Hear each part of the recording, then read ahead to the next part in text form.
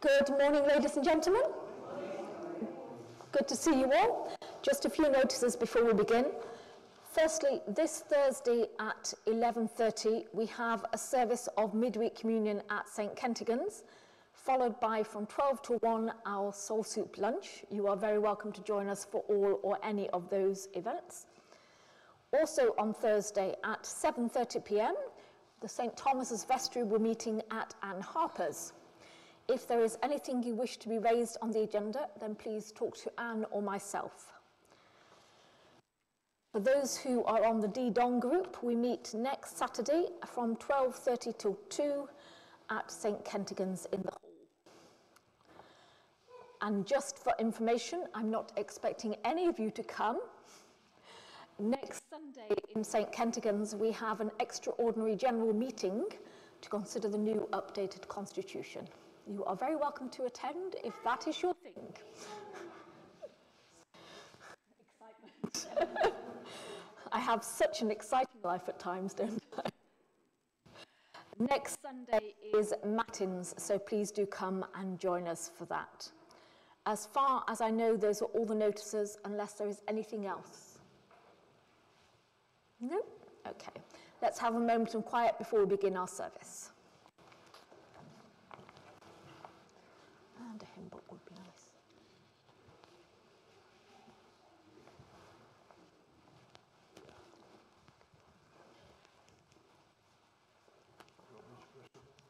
Hymn book.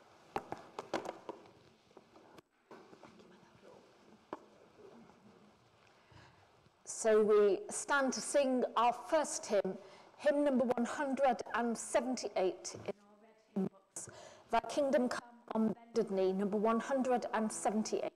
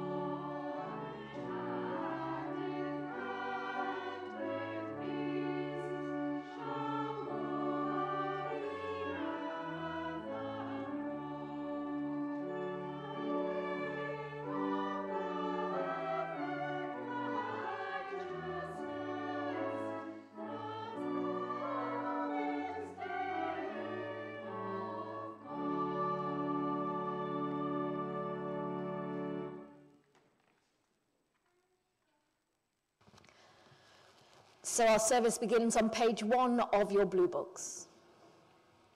Grace and peace to you from God our Father and the Lord Jesus Christ. Amen. We say together the Collect for Purity. Almighty God, to whom all hearts are open, all desires known, and from whom no secrets are hidden, cleanse the thoughts of our hearts by the inspiration of your Holy Spirit, that we may perfectly love you and worthily magnify your holy name, through Christ our Lord. Amen.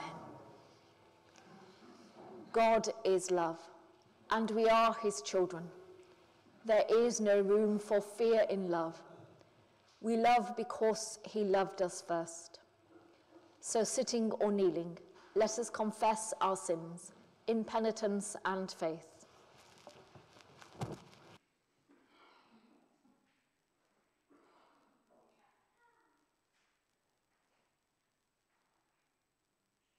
God our Father, we confess to you and to our fellow members in the body of Christ that we have sinned in thought, word and deed, and in what we have failed to do.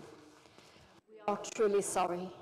Forgive us our sins and deliver us from the power of evil, for the sake of your Son who died for us, Jesus Christ our Lord. So God, who is both power and love, forgive us and free us from our sins, heal and strengthen us by his Spirit, and raise us to new life in Christ our Lord. Amen. So we stand to say the Gloria together. Glory to God in the highest, and peace to his people on earth. Lord God, heavenly King, almighty God and Father, with God the Son, Jesus Christ, and God the Holy Spirit, we worship you, we give you thanks, we praise you for your glory. Lord Jesus Christ, only Son of the Father, Lord God, Lamb of God, you take away the sin of the world. Have mercy on us. You are seated at the right hand of the Father. Receive our prayer. For you alone are the Holy One. You alone are the Lord. You alone are the Most High. Jesus Christ, with the Holy Spirit, in the glory of God the Father. Amen. So the collect, the special prayer for today.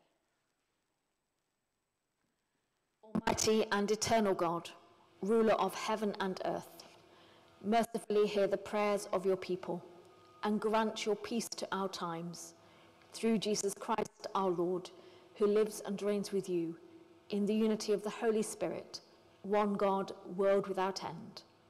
Amen. If you'll please be seated for our readings.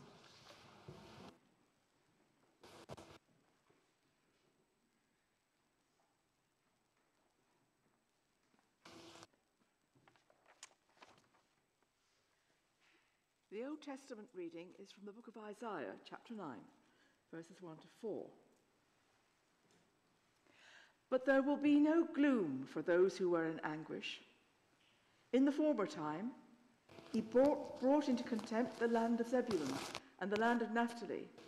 But in the latter time, he will make glorious the way of the sea, the land beyond the Jordan, Galilee of the nations. The people who walked in darkness have seen a great light. Those who lived in a land of deep darkness, on them light has shined. You have multiplied the nation, you have increased its joy. They rejoice before you as with joy at the harvest, as people exult when dividing plunder. For the yoke of their burden and the bar across their shoulders, the rod of their oppressor, you have broken, as on the day of Midian. And the epistle is taken from 1 Corinthians chapter 1. This is Paul speaking, of course.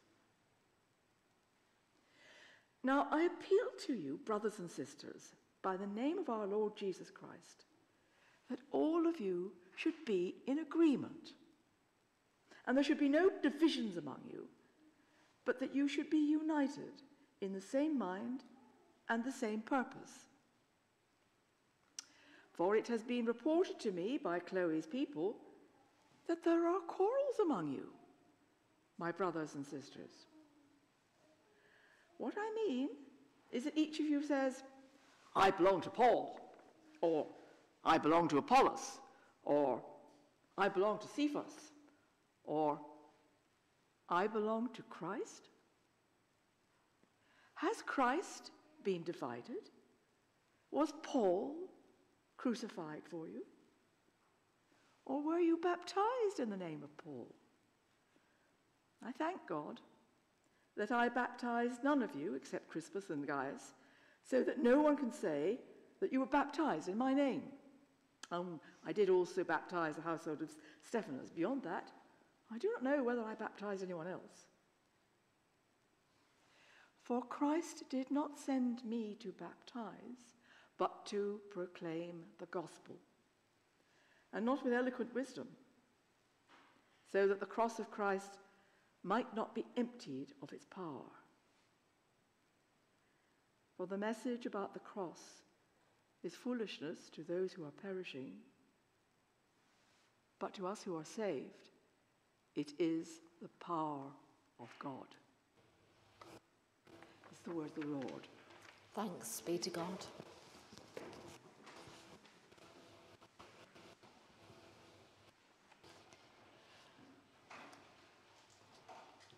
So we stand to sing our gradual hymn, hymn number 312, Jesus Calls Us O'er the Tumult, number 312.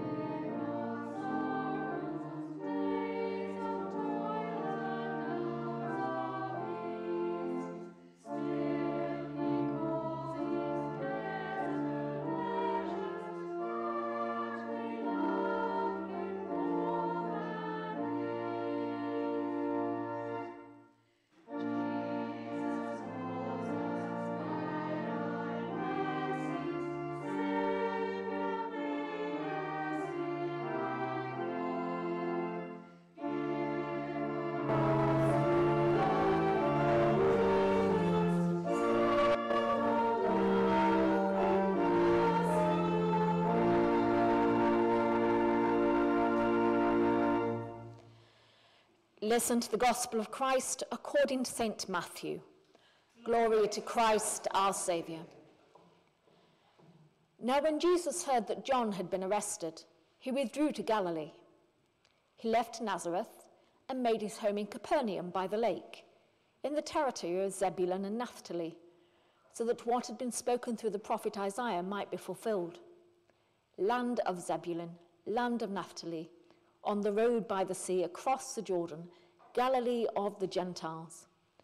The people who sat in darkness have seen a great light, and for those who sat in the region and shadow of death, light has dawned. From that time, Jesus began to proclaim, Repent, for the kingdom of heaven has come near." As he walked by the Sea of Galilee, he saw two brothers, Simon, who is called Peter, and Andrew, his brother, casting a net into the lake, for they were fishermen. And he said to them, "Follow me, and I will make you fish for people." Immediately they left their nets and followed him. As he went from there, he saw two other brothers, James, son of Zebedee, and his brother John, in the boat with their father Zebedee, mending their nets, and he called them. Immediately they left their boat and their father and followed him. Jesus went throughout Galilee, teaching in their synagogues and proclaiming the good news of the kingdom, and curing every disease and every sickness among the people. Give thanks to the Lord for his glorious gospel. Praise to Christ our Lord. If you'd care to be seated.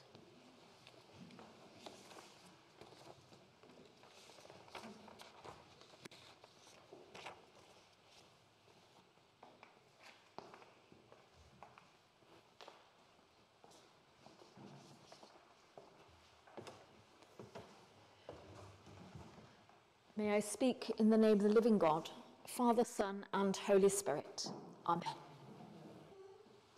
Before I start, Warren, could you turn the lights and the heating off, please? Just temporarily.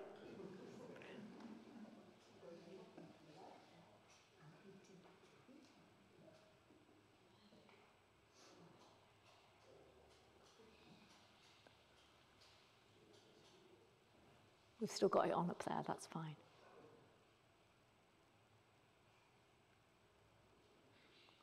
What stands out in this church?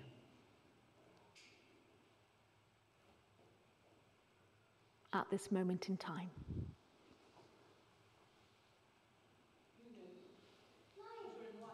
The windows. No, you do. Oh, I do. Okay, apart from me, what else stands out in this church? Well, the candles are still alive. Candles? The fairy lights are still on? The architecture. Okay.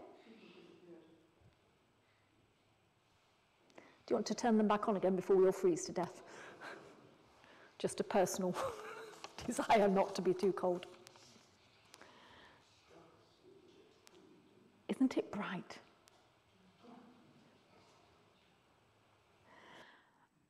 One of the most difficult things that I found when I moved up here was how dark it gets in the winter. The dark and the cold and the damp. And I found it difficult to juggle my workload to fit in my daily walk. Now, I need my daily walk because otherwise I get very grumpy. And the darkness dragged me down. This winter has seen particularly hard work. I am tired of shoveling snow and walking on ice, and we have another 2 months to go. January always feels to me like the longest, darkest month, despite the fact that we are past the shortest day. And it's in this time of year that Epiphany tide falls, during the winter, before spring has arrived and before the days really lengthen. And it's good, because it reminds us that we live according to a different clock. Epiphany is a season of light amidst the darkness. It's a season of light that ushers in the daytime, and it's kind of one step ahead of the world. The Old Testament reading today is written to a people who feel they are living in very dark times. It is a time when there is distress and hunger and war. It's a time when they turn away from God and can't find a hint of light.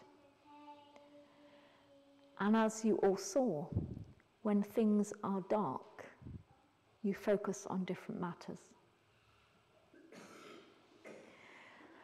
It's written to those who have been conquered by the Assyrian king, and the land has been devastated by conflict. People have either fled to safer areas or they've been carried away into slavery.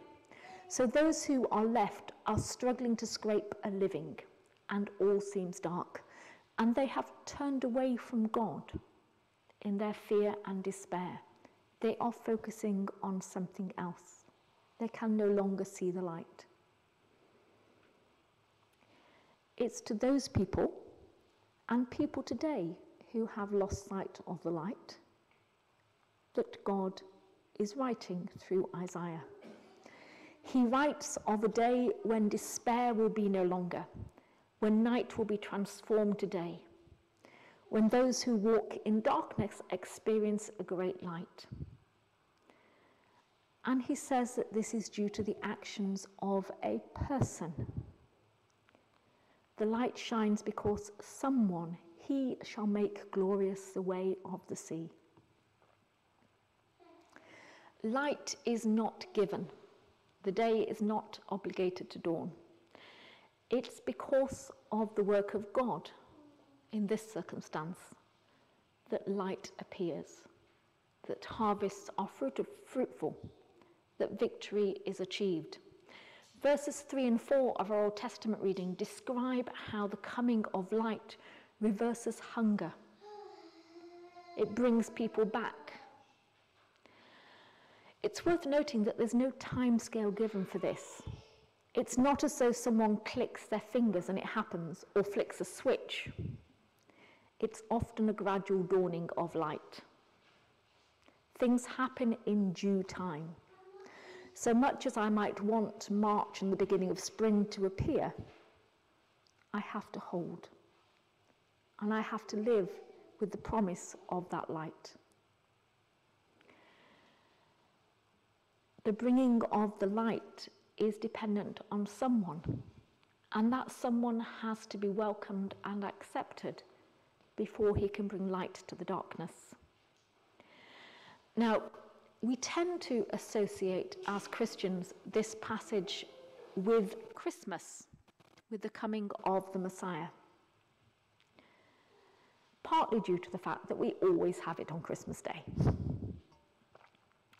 but partly also to a later passage in Isaiah, one that we had on Epiphany Sunday, where the prophet equates the glory of the Lord with light. They are one and the same. Light and salvation come from God. They are gifts of grace. Sometimes we tend to think that we are entitled to the light and that darkness is a rather inconvenient nuisance. We have done everything humanly possible to conquer the darkness. Candles, electric light bulbs, keeping ourselves occupied during the winter, filling our lives with busyness so that we do not focus on the darkness. And I'm not just on about physical darkness, but the light comes from outside, not inside. We will struggle to create light for ourselves without help. We can only do so fully with the help of God. Epiphanitide in the middle of winter reminds us that God is the light bringer to our darkness. In the Gospel today, Matthew talks about the early days of Jesus' ministry as the fulfillment of our passage from Isaiah. He demonstrates what it means for the light to come. People's lives are changed as they turn from former paths. They no longer stay with the old ways of being and doing, but build new ways. The good news of the kingdom is proclaimed. Every disease and sickness among the people is cured. People are released from the darkness in which they live into light. Darkness still exists in this world. Yet with the coming of Christ, the new day has dawned.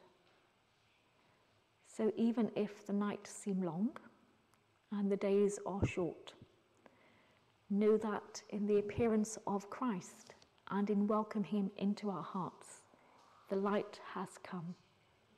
So I encourage you in these dark days of January to live in the light. Amen.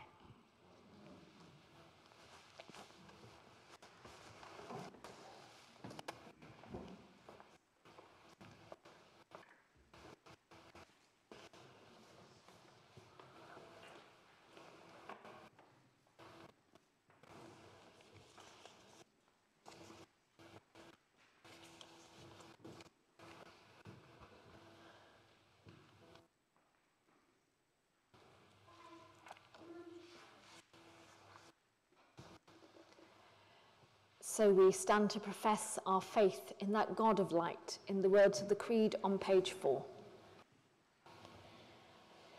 We believe in one God,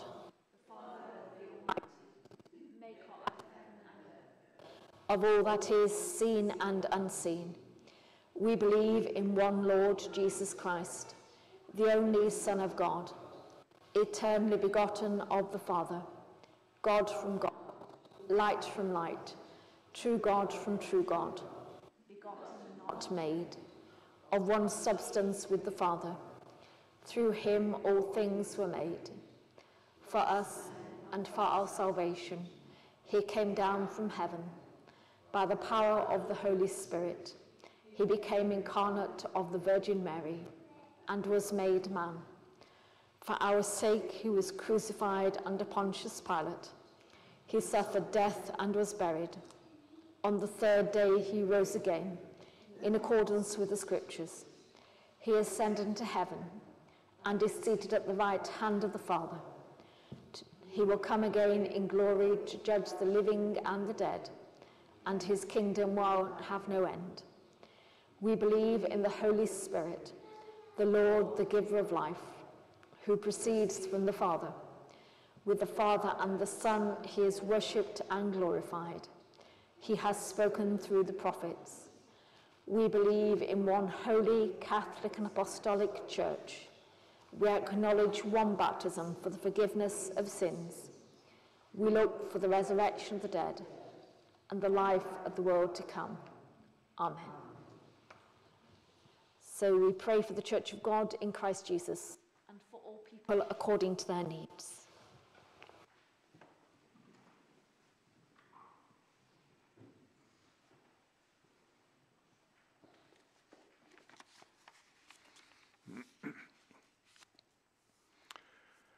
Heavenly Father, as we come to the end of the week of prayer for Christian unity, help us to listen to your voice, calling us still to unity in our diversity.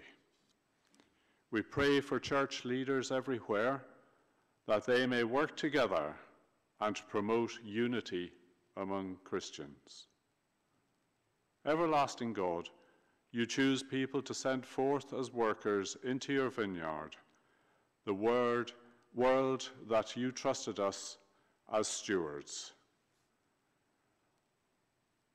You spoke to awaken Samuel with your call, and so we ask you to open the ears of your chosen ones. Lord, in your mercy, hear our prayer. Compassionate God, you hear the cries of all who are in trouble or distress. Accept our prayers for those whose lives are being affected by global warming and the climate change throughout the world. Strengthen them in their hour of need. Grant them perseverance and courage to face the future and to be to them a firm foundation on which to build their lives. Lord, in your mercy, hear our prayer. Creator God, you called Abraham to be the father of many nations, and so we pray for the nations of our world and their leaders. We continue to pray for peace in your world, and especially for those involved in the process of reconciliation and bridge building between peoples, cultures, and nations. Help us wherever and whenever we can in our everyday lives to be instruments of your peace.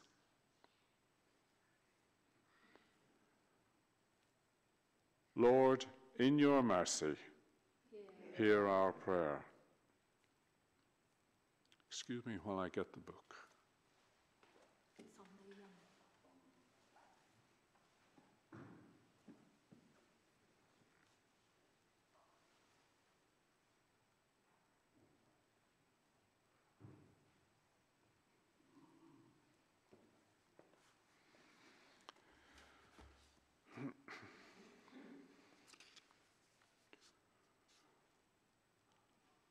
Father God, you called Moses to be the shepherd who led the Israelites from Egypt.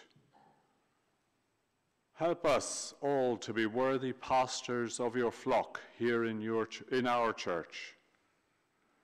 We pray for our families, our friends, and our neighbours,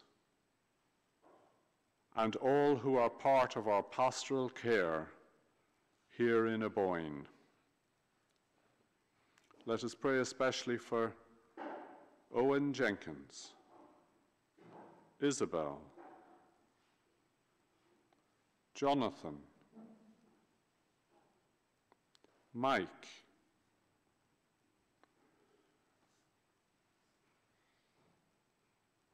and we can speak out any others who have come to mind.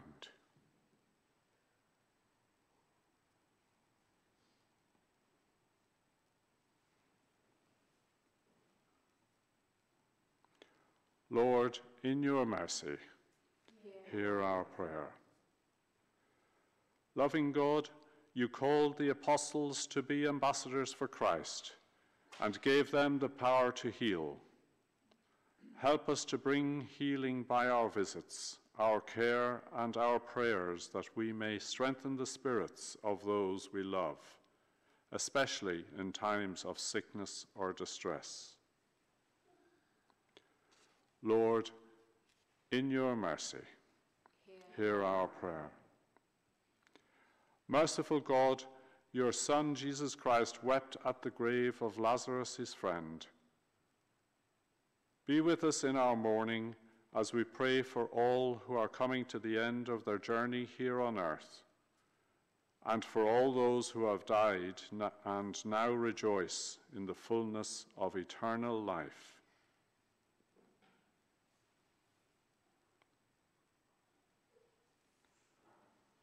Lord, in your mercy, hear our prayer. Faithful God, we rejoice in the call to belong to the Church, to believe in the gospel, and to be united with the successors of your apostles.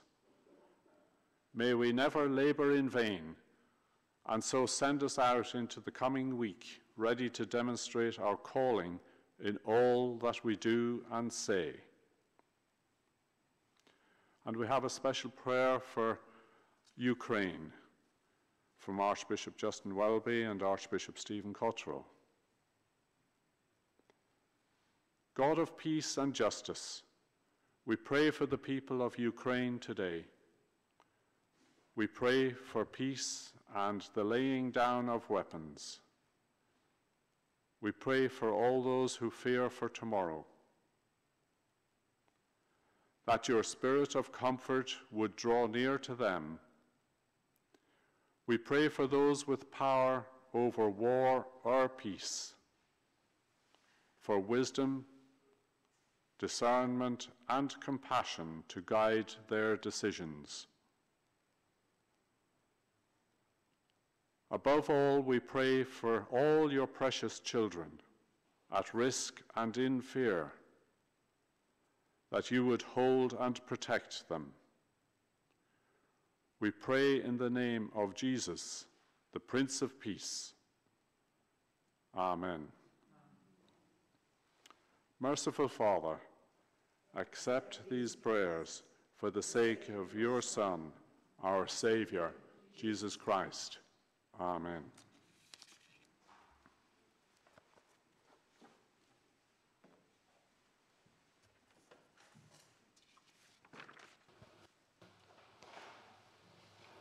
If you're able, could you please stand for the peace? The fruits of the Spirit are love, joy, and peace. We meet in Christ's name. Let us share his peace.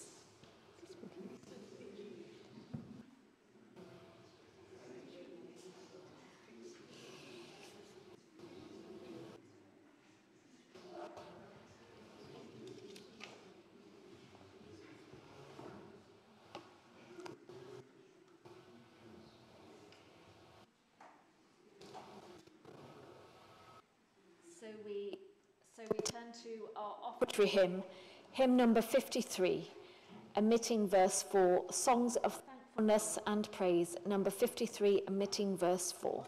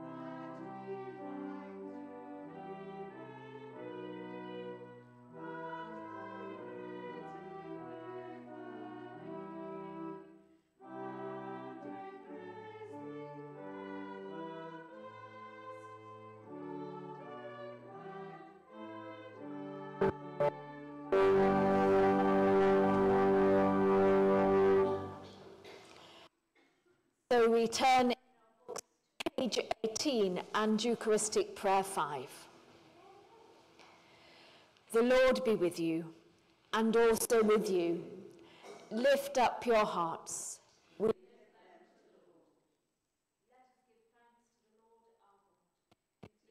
To give him thanks and praise. Worship and praise belong to you, Father, in every place and at all times.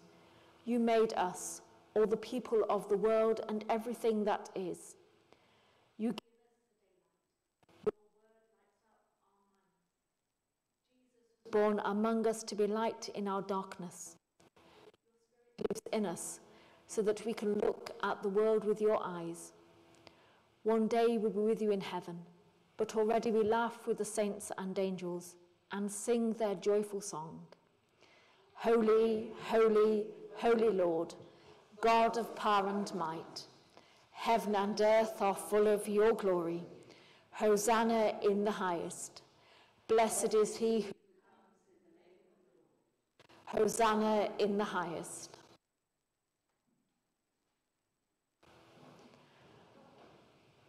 Father, you never forget us or turn away from us, even when we fail you.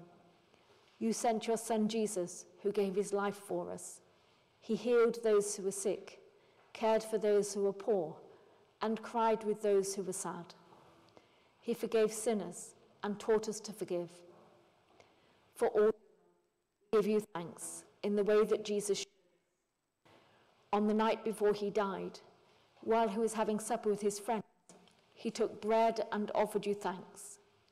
He broke the bread and gave it to them, saying, "Take, eat. This is my body. It is broken for you." After supper, he took the cup. He offered you thanks and gave it to them, saying, "Drink this, all of you. This is my blood of the new covenant. It is poured out for you and for all, that sins may be forgiven. Do this in remembrance of me."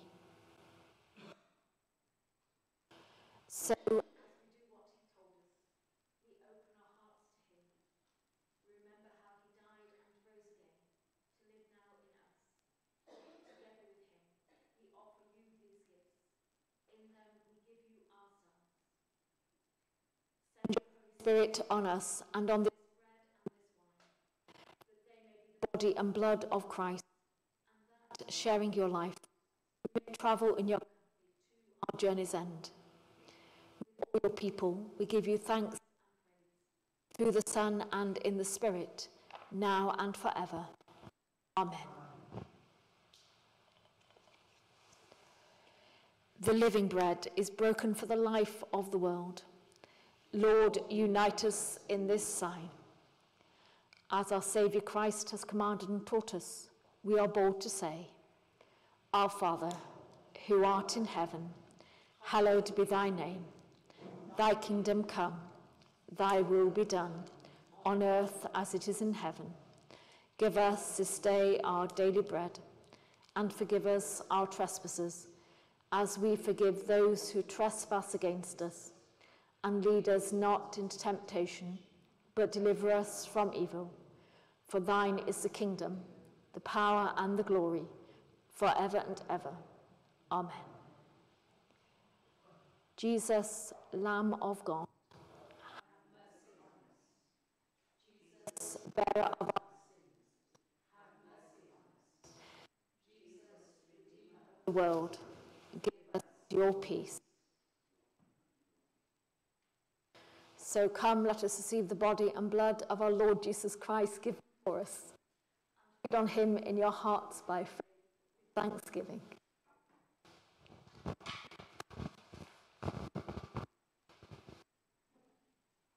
Body of Christ, keep it.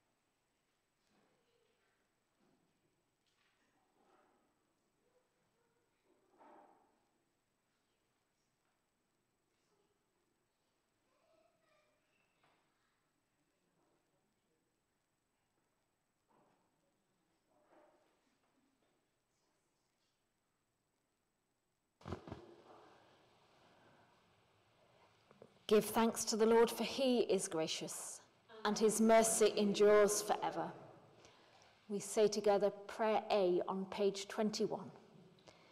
Father, we have broken the bread which is Christ's body. We have tasted the wine of his new life. We thank you for these gifts, by which we are made one in him, and drawn into that new creation, which is your will for all mankind, through him who died for us and rose again, your Son, our Saviour, Jesus Christ. Amen. If you'd like to stand for the blessing. So the peace of God, which passes all understanding, keep your hearts and minds in the knowledge and love of God, and of his Son, Jesus Christ, our Lord. And the blessing of God Almighty, the Father, the Son, and the Holy Spirit, be among you and remain with you this day and always. Amen. So we turn to our final hymn, hymn number 135 in your books. Oh, for 1,000 tongues to sing. Sorry, number 125 in your books.